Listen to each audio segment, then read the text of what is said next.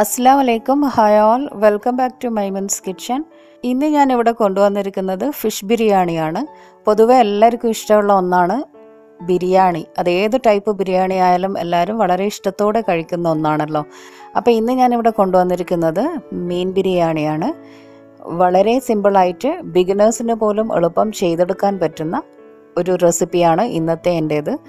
ഏത് ടൈപ്പ് ബിരിയാണി ആണെങ്കിലും റൈസും മസാലയും വേറെ വേറെ സെർവ് ചെയ്യുക എന്നുള്ളതാണ് തലശ്ശേരി മാഹിക്കാരുടെ ഒരു പ്രത്യേകത. ഇന്ന് ഞാൻ ഈ ബിരിയാണി കുക്കറിലാണ് ഉണ്ടാക്കിയിട്ടുള്ളത്. കുക്കറിലാകുമ്പോൾ നമുക്ക് കുറച്ചുകൂടെ ടൈം സേവ് ചെയ്യാനും പറ്റും. അപ്പോൾ ഈ എളുപ്പത്തിൽ ഉണ്ടാക്കിയെടുക്കുന്ന ബിരിയാണിയുടെ റെസിപ്പി നമുക്കൊന്ന് കണ്ടു നോക്കിയാലോ. ഫിഷ് ബിരിയാണിക്ക് വേണ്ടി ഞാനിപ്പം അയക്കൂറ മീനാണ് ഇവിടെ എടുത്തിട്ടുള്ളത്. ഇതിപ്പോൾ ഏകദേശം 8 പീസോളം അയക്കൂറ മീനുണ്ട്. ആദ്യം നമുക്ക് ഈ മീനൊന്ന് മാരിനേറ്റ് ചെയ്ത് വെക്കണം. ഫ്രൈ ചെയ്തതിന് ശേഷമാണ് മസാല ഉണ്ടാക്കുന്നത്. അപ്പോൾ അതിനായിട്ടൊരു ബൗളിലേക്ക് കുറച്ച് മുളക് പൊടി, മഞ്ഞൾപ്പൊടി, 1 ടേബിൾ സ്പൂൺ തൈര്, 1 ടേബിൾ സ്പൂൺ ഓയിൽ, ആവശ്യത്തിനുള്ള ഉപ്പ് എന്നിവ ചേർത്തിട്ട് കുറച്ച് വെള്ളം ഒഴിച്ചിട്ട് ഒന്ന് മിക്സാക്കി എടുക്കണം. ഈ മിക്സ് ഒരുപാട് ലൂസായി പോകരുത് കേട്ടോ. അതുകൊണ്ട് വെള്ളം ഒഴിക്കുമ്പോൾ ശ്രദ്ധിക്കണം. നന്നായി മിക്സാക്കിയ ശേഷം നമുക്കിത് മീനിലേക്ക് പുരട്ടി കൊടുക്കാം. ഇപ്പം ഞാൻ എല്ലാ മീനും ഇതുപോലെ പുരട്ടി വെച്ചിട്ടുണ്ട്. ഇനി ഇത് കുറച്ച് സമയം നമുക്ക് മാറ്റി വെക്കാം. ഈ സമയം നമുക്ക് മസാലക്ക് വേണ്ടിയുള്ള ഇൻഗ്രീഡിയൻസ് ഒക്കെ റെഡിയാക്കിയെടുക്കാം. ഞാനിപ്പോൾ ഇവിടെ വലിയ 4 സവാളയാണ് എടുത്തിട്ടുള്ളത്. അതുപോലെ 8 മുതൽ 10 വരെ പച്ചമുളകും അരിഞ്ഞു വെച്ചിട്ടുണ്ട്. ഓരോരുത്തരുടെ എരിവിനനുസരിച്ച് വേണം പച്ചമുളകിൻ്റെ അളവ് കൂട്ടാനും കുറക്കാനും. പിന്നെ വേണ്ടത് 4 തക്കാളിയാണ് എടുത്തത്. ചെറിയ കഷ്ണം ഇഞ്ചിയും 5-6 വെളുത്തുള്ളിയും ചതക്കി വെക്കാം.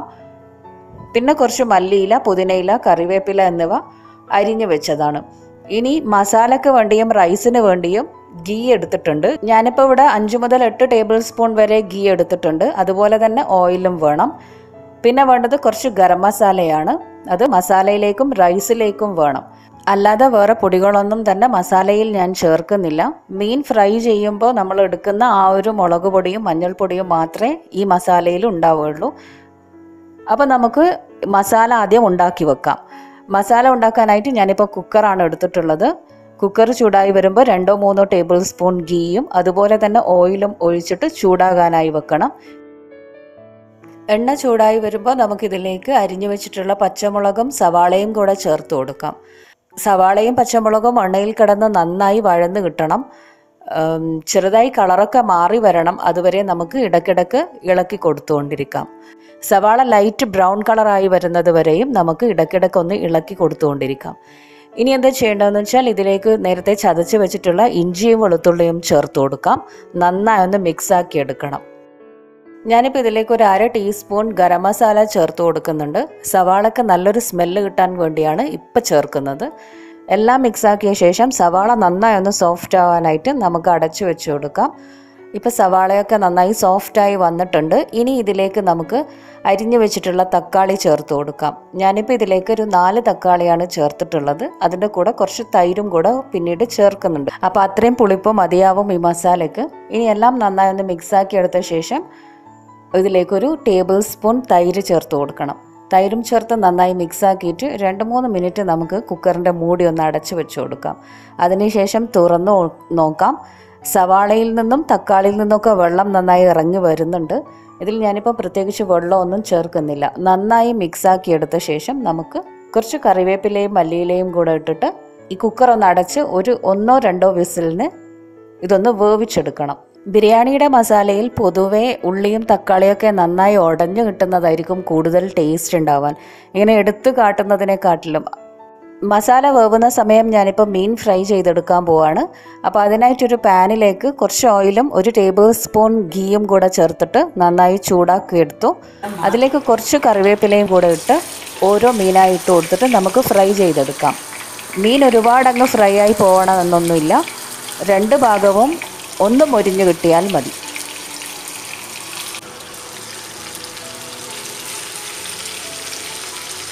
മീൻ തിരിച്ചിടുമ്പോൾ പൊടിഞ്ഞു പോകാതെ ശ്രദ്ധിക്കണം കേട്ടോ. മസാലയിൽ ഇതുപോലെ ഓരോ ഫിഷായിട്ട് കാണുന്നതല്ലേ കാണാനും ഒരു ഭംഗി. അപ്പോൾ ശ്രദ്ധിച്ച് വേണം ഓരോ ഭാഗവും തിരിച്ചിട്ട് കൊടുക്കാൻ. ഇനി അടുത്ത ഭാഗം ഇതുപോലെ തിരിച്ചിട്ട് കൊടുത്തിട്ട് ഒരു 1-2 മിനിറ്റ് വെച്ചാലും മതി.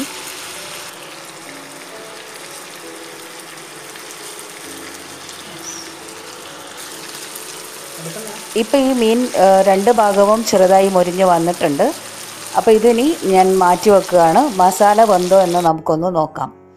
അപ്പോൾ മസാല 2 വിസിലൊക്കെ വന്നിട്ട് ഞാൻ പ്രഷറൊക്കെ പോയതിന് ശേഷം മൂടി തുറന്ന് നോക്കി. സവാളയും തക്കാളിയൊക്കെ നന്നായി ഉടഞ്ഞു കിട്ടിയിട്ടുണ്ട്. ഇനിയിപ്പോൾ ഈ മസാലയിലേക്ക് ഫ്രൈ ചെയ്ത മീൻ ഇട്ടിട്ട് മിക്സാക്കി എടുക്കണം. അപ്പോൾ അതിനായി ഞാനിപ്പോൾ വേറൊരു വലിയൊരു പാത്രം എടുത്തിട്ടുണ്ട്. അതിലേക്ക് നേരത്തെ ഫ്രൈ ചെയ്ത് വെച്ചിട്ടുള്ള ആ ഒരു ഓയിൽ കുറച്ച് ഒഴിച്ചു കൊടുത്തു. കുറച്ച് കറിവേപ്പിലയും ഇട്ടിട്ട് നമ്മൾ ഈ തയ്യാറാക്കിയിട്ടുള്ള മസാല ഇട്ട് കൊടുക്കാം. ഇനി നന്നായി മിക്സാക്കിയ ശേഷം ഞാനിപ്പോൾ ഇതിലേക്ക് പുളിപ്പിന് വേണ്ടിയിട്ട് ഒരു 2 ടീസ്പൂൺ കൂടെ തൈര് ചേർത്ത് കൊടുക്കുന്നുണ്ട്. 1 ടീസ്പൂൺ നാരങ്ങ നീരും കുറച്ച് ഇലകളും കൂടെ ചേർത്തിട്ട് നന്നായി മിക്സാക്കി എടുക്കാം. ഇനി ഈ മിക്സ് ഒന്ന് തിളച്ചു വരുന്ന സമയത്ത് ഇതിപ്പോൾ ഞാൻ ലോ ഫ്ലെയിമിലാണ് വെച്ചിട്ടുള്ളത്. ഇനി ഇതിലേക്ക് നമുക്ക് മീൻ ചേർത്ത് കൊടുക്കണം. മീൻ ചേർക്കുമ്പോൾ സാവധാനം പൊട്ടിപ്പോവാതെ തന്നെ ചേർക്കാൻ ശ്രദ്ധിക്കുക. ഓരോ മീനായി ഈ മസാലയുടെ മുകളിലായിട്ട് ചേർത്ത് കൊടുക്കണം. അതിനുശേഷം ഈ പാത്രം ഒന്ന് ചുറ്റിച്ചു കൊടുത്താൽ മതി കേട്ടോ. അല്ലാതെ സ്പൂൺ കൊണ്ട് നമ്മുടെ ഇളക്കം നിൽക്കരുത്. അങ്ങനെ ആവുമ്പോൾ മീൻ പൊടിഞ്ഞു പോകും. ഇനി ഇതിന് മുകളിലായി കുറച്ച് മല്ലിയില, കറിവേപ്പില, പുതിനയില എന്നിവ വിതറി കൊടുത്തിട്ട് ഒരു 2-3 മിനിറ്റ് നമുക്ക് മീഡിയം ലോ ഫ്ലെയിമിൽ അടച്ചു വെച്ച് കൊടുക്കാം. ഈ മസാലയിലേക്ക് മീനിൻ്റെ ഫ്ലേവറൊക്കെ ഇറങ്ങി കിട്ടാനായിട്ട് 2-3 മിനിറ്റ് അടച്ചു വെച്ചാൽ മതി. ഇനി തീ ഓഫ് ചെയ്യാം. ഇപ്പം നമ്മുടെ മസാല റെഡി ആയിട്ടുണ്ട്. ഇത് നമുക്ക് മാറ്റി വെക്കാം. ഇനി അടുത്തതായിട്ട് ഞാനിപ്പോൾ റൈസ് ഉണ്ടാക്കുകയാണ്. റൈസിന് വേണ്ടിയിട്ട് ഞാൻ 3 ഗ്ലാസ് അരിയാണ് എടുത്തിട്ടുള്ളത്. അരി MP എന്ന് പറയുന്ന അരി വാങ്ങുക. 3 ഗ്ലാസ് അരിക്ക് ഞാനിപ്പോൾ 6 ഗ്ലാസ് വെള്ളം ചൂടാകാനായി വെച്ചിട്ടുണ്ട്. ബാക്കിയുള്ള ഇൻഗ്രീഡിയൻസ് എന്ന് പറയുന്നത് ഒരു ചെറിയ സവാള നേർമയായി അരിഞ്ഞത്, പിന്നെ സ്പൈസസ് വേണം, പട്ട, ഗ്രാമ്പു, ഏലക്ക, ബിരിയാണി ഇല, ഒരു ചെറുനാരങ്ങയുടെ നീര്, ആവശ്യത്തിനുള്ള ഉപ്പ് എന്നിവയാണ് വേണ്ടത്. ഞാനിപ്പോൾ ഒരു കുക്കർ അടുപ്പിൽ വെച്ചിട്ട് അതിലേക്ക് 3 ടേബിൾ സ്പൂൺ ഗീയും 3 ടേബിൾ സ്പൂൺ ഓയിലും കൂടെ ചേർത്തിട്ട് നന്നായി ചൂടാക്കിയെടുത്തു. അതിലേക്ക് സ്പൈസസ് എല്ലാം ചേർത്ത് കൊടുക്കാം. നന്നായി മൂത്ത് വരുമ്പോൾ അരിഞ്ഞു വെച്ചിട്ടുള്ള സവാളയും കൂടെ ചേർത്ത് കൊടുക്കണം. സവാളയിലേക്ക് ഞാനിപ്പോൾ ഒരു ബിരിയാണി ഇല ഇട്ടിട്ടുണ്ട്.